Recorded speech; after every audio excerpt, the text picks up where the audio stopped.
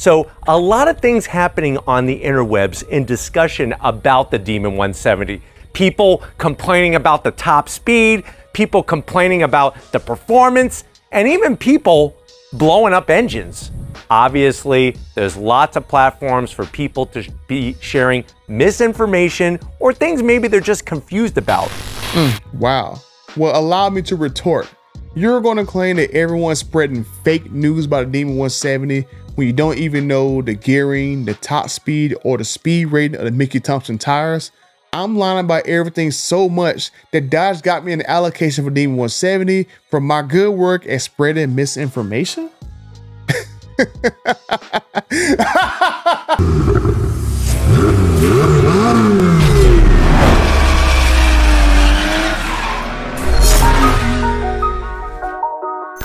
It is one thing I cannot stand. It is high prices for aftermarket parts for your vehicle.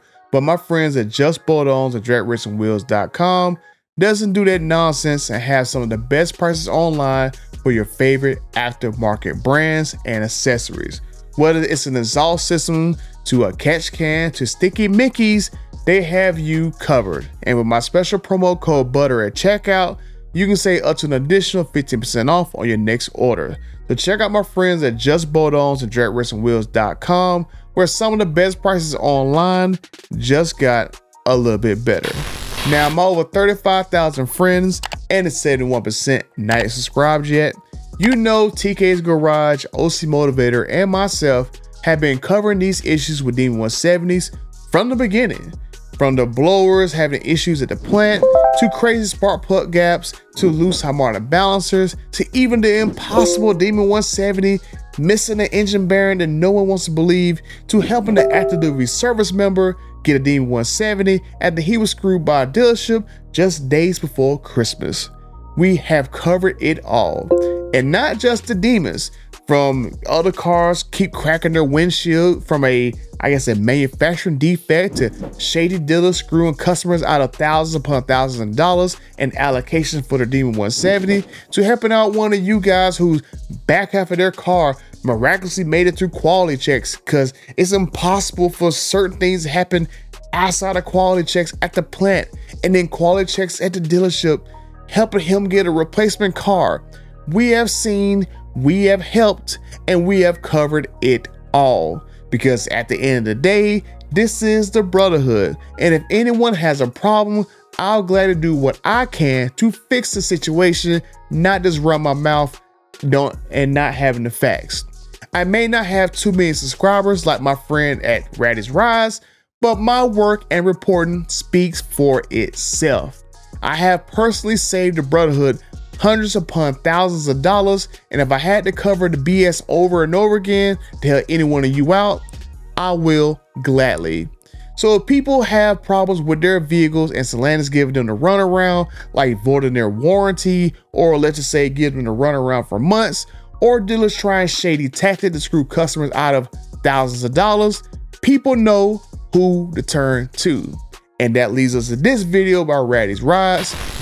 I guess there's a lot of people that are upset, and even a class action lawsuit against Dodge because the Demon 170 does not have a top speed of 200 miles an hour. Let's talk about that for a second. First of all, congratulations, Raddy, on your Demon 170, or I don't know what your real name is. I'm just gonna keep calling you Raddy in this video. So congratulations to your Demon 170.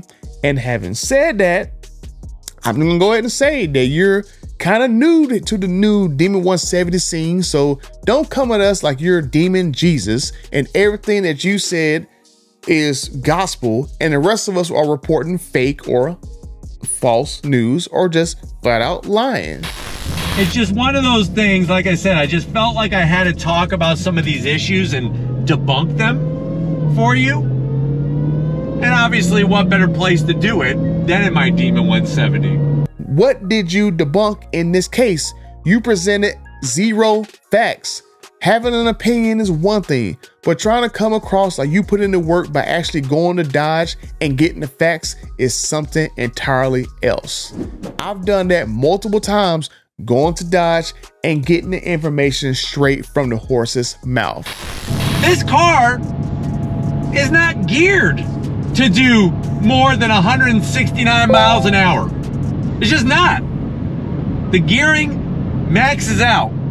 That's where you're at. And then on top of it, you got to remember that these are Mickey Thompson drag radials that are Y rated, which doesn't allow them to exceed 170 miles an hour. So I don't know where everybody that's upset was getting this inclination. I guess it had something to do with that video that Dodge, that teaser with the leprechaun or whatever, and it showed like some crazy top speed. I don't know. I watched Ratty's video from the beginning to the end, and I mean, come on, bro. You don't even know that the gearing in the 2018 Demon and the 2023 Demon 170 is exactly the same. Let me roll Exhibit A right here. As you can see, the whole ratio is literally the same, all the way from every single gearing on the transmission all the way to the final rear end drive ratio. And I'm just gonna say, I love how people tell you to do research, but they don't actually do the research before they open their mouths. Because there are plenty of articles out there of 2018 Demons that they had drag radios on them as well too in 2018, just in case you need to go look. They had radios, well, drag radios, like I said, and an unlocked race ECU that came in the Demon crate, and they were doing over 200 miles per hour. So maybe some people don't understand why people were very upset about the top speed rating of the 2023 Demon 170 being at only 149 miles per hour. A lot of us Demon 170 owners who's had their cars for a while, we remember how Dodge Garage website, which they have since scrubbed once the whole top speed mess controversy blew up in their face online, that there was an article that claimed the Demon 170's top speed was 215 miles per hour. Now I'm going to repeat this again very slowly.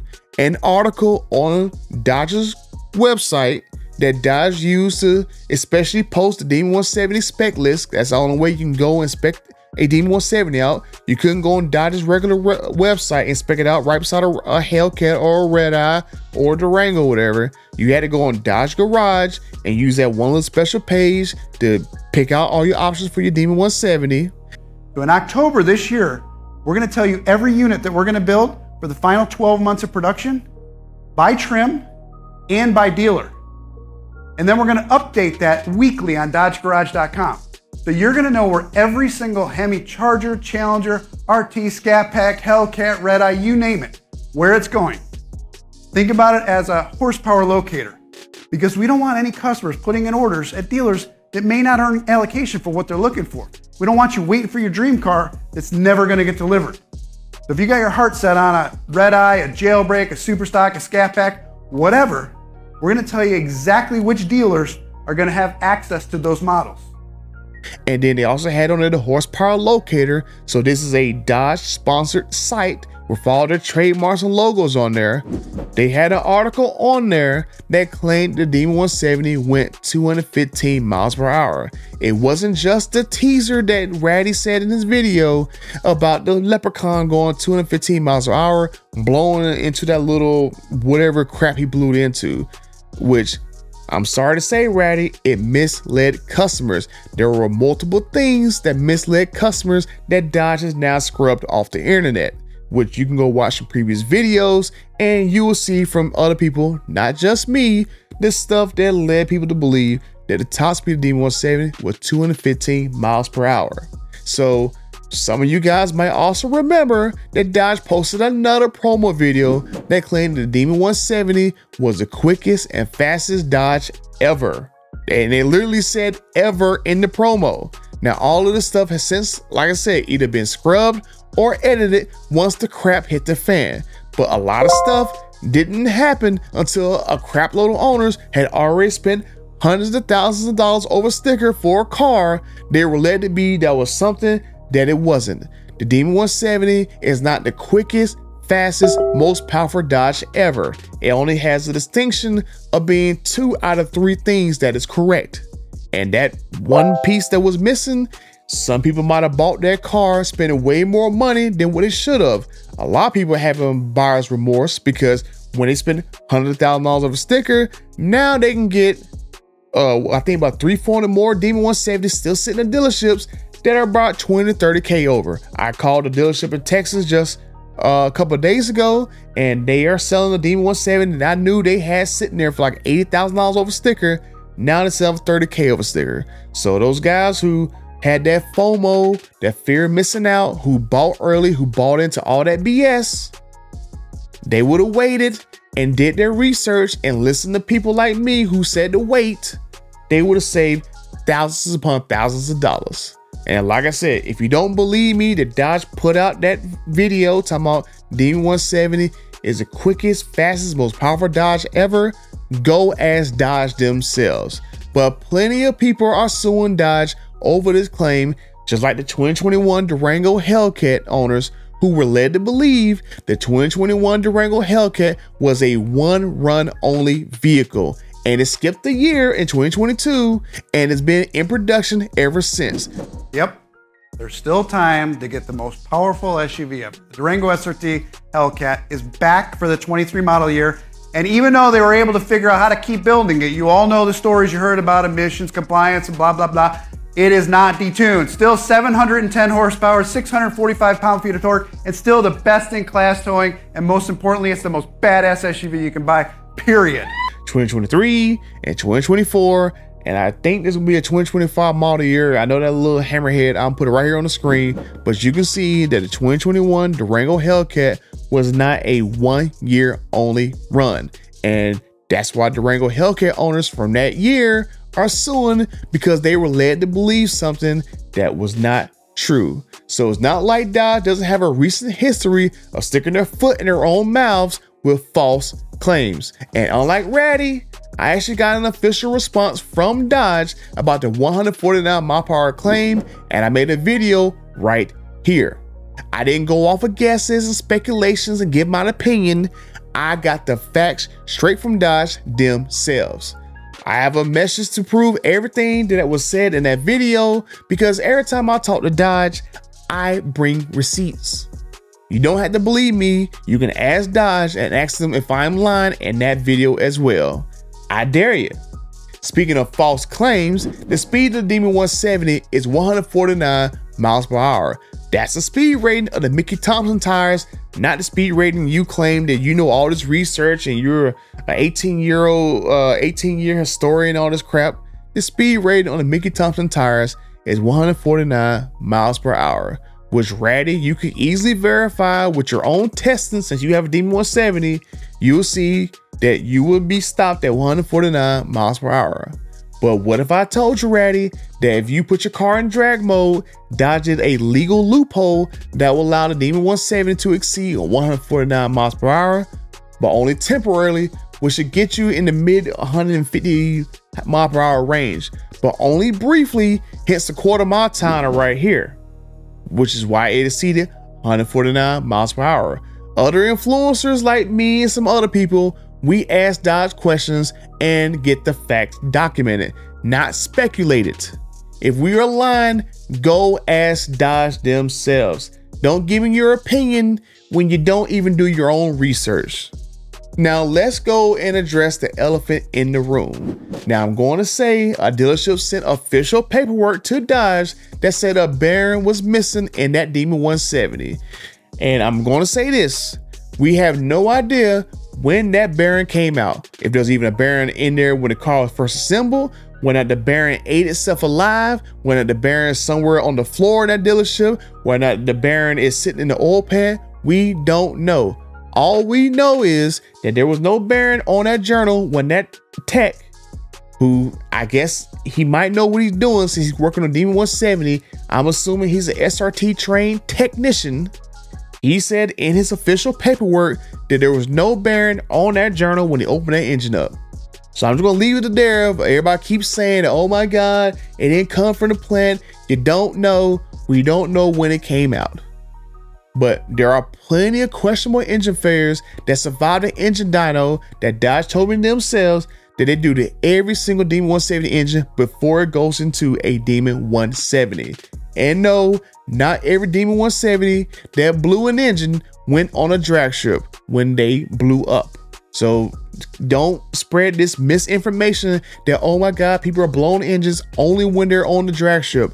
There are people who are blowing engines just simply driving down the road, blowing their engines. Heck, my engine started smoking simply by going over to E85, but I guess I'm lying because I might have went on the track and I'm just lying about it or whatever. But just saying, I've already presented the paperwork of that Demon 170 that blew up in the first 100 miles because someone at the plant couldn't do something as simple as install an harmonic balancer properly. Then I did a video a few days ago of a second Demon 170 that left the plant after being on the dyno for I think they told me 42 minutes. Every single Demon 170 engine is on the dyno, and then now all of a sudden, after being in through all that crap, going through, you know, quality testing, all this nonsense, and being in the customer's hands, next thing you know, boom, something happened to his car. There's oil over the place. His harmonic balancer starts chewing into his timing cover, and next thing you know, he needs another harmonic balancer because it simply just came off. But I guess we're all lying here. I'm just saying, I didn't know pictures wasn't proof enough. It's just one of those things, like I said, I just felt like I had to talk about some of these issues and debunk them for you. And obviously, what better place to do it than in my Demon 170. But I'm going to ask you guys a favor. Every influencer you've seen that questioned anything I have said about Demon 170 issues, I want you to tag them in the comment section and give them the timestamp to this moment in time right now. Because I'm about to do a mic drop and I want to see if any of these guys has the actual guts to prove me wrong. I dare any one of them, and literally every Dodge influencer has a way bigger channel than me. So it should be a lot easier for them to get an answer from Dodge than me. Literally, Ratty's got over 2 million subscribers. I know Racer X has over 100 or 200,000 subscribers or whatever. TK Garage got over 100,000 subscribers. I'm like literally the smallest channel that cover all this stuff with Dodge. So I dare you guys to go call up Dodge and ask them if the Butter the Insider is lying about these engine issues with the Demon 170. Or really, heck, I don't even care. Any issues about any vehicle I talk about this year, I want you to ask Dodge if I am lying. Because what you might not know, I've talked to multiple Dodge officials in the background and helped plenty of people with issues with their cars. Some people whose warranty was voided on their Demon 170 for some of the most stupidest things that I can think of. And what if I told you that literally every time I talk to Dodge, whether it be lower level people, all the way up to both the CEOs, past and present, I have facts to back up everything I put in all those videos. I was literally at one point in time chatting with Dodge employees about a lot of stuff I reported back in my videos every single day. So like I said, go ask Dodge if I am lying about anything I put in the video the last several months when I started reporting on issues with any Dodge car. Go watch every video from this year when I started going over these customer issues and these Demon 170 issues. Go ask Dodge if I was lying and report back to me. Hey, tag me in the video. So like I said, tag any influencer. It can be Raddy's Rides, it can be Uncle Tony's Garage. Well, at least Uncle Tony's Garage, he had the guts to call out me and TK in his video. So I have a lot of respect for Uncle Tony. Even though you don't agree with what I reported, I still got a lot of respect for you for actually calling me out by name.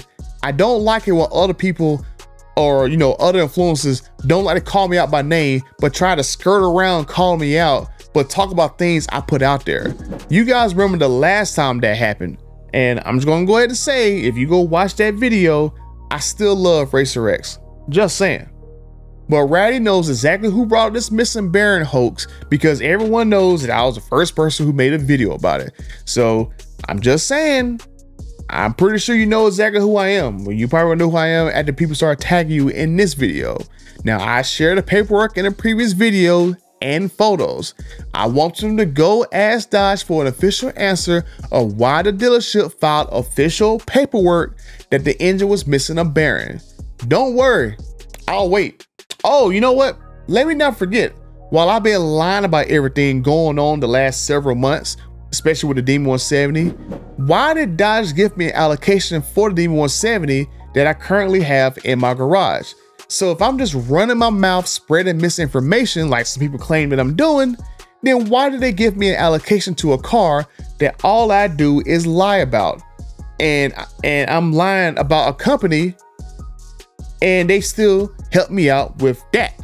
So I want everyone watching this video, like I said, tag any influencer, give them the timestamp when I first started my rant, and let's see what happens next. Because I have several months of facts, not several minutes of me thinking I know what happened and trying to pass it off as though I'm debunking everybody else's reporting that they actually talked to Dodge about. I dare any one of them to hit up Dodge and tell me that I'm lying. I have text messages, I have photos, I have videos, I have emails, and documentations from the dealerships about what happened on multiple Demon 170s and issues with their replacement engines. Like the one engine I know about that had to be repaired because someone at the plant doesn't know how to screw in spark plugs in a crate engine.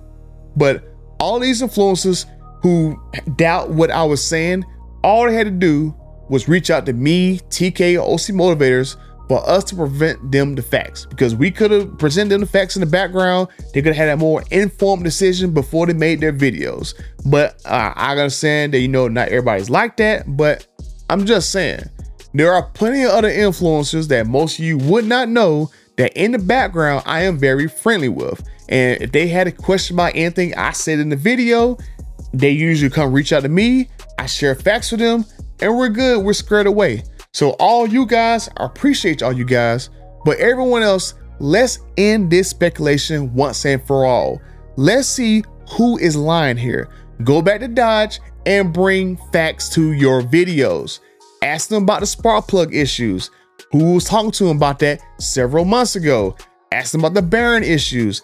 Ask them about the leaking engines. Ask them about the harmonic balancers. Ask them about the Demon 170 engine warranties that they had denied, and I had to have a chat with them about them reversing their decision. Ask them if I'm lying so much, why did they give me a Demon 170 allocation? Heck, you know, I'm feeling froggy. Tag any journalists. You can even tag these websites like Stale Power, which I'm pretty cool with Patrick Raw. You can go tag TFL. You can go tag Car and Driver. You can go tag Motor Trend, who tried to demonetize several of my videos. You can go tag Mopar Insiders, who presents a lot of fact-based info. You can tag The Drive, who called me a drama YouTuber when I helped the active duty soldier get him a Demon 170. I mean, go and actually get me a statement from Dodge and let's see who is lying.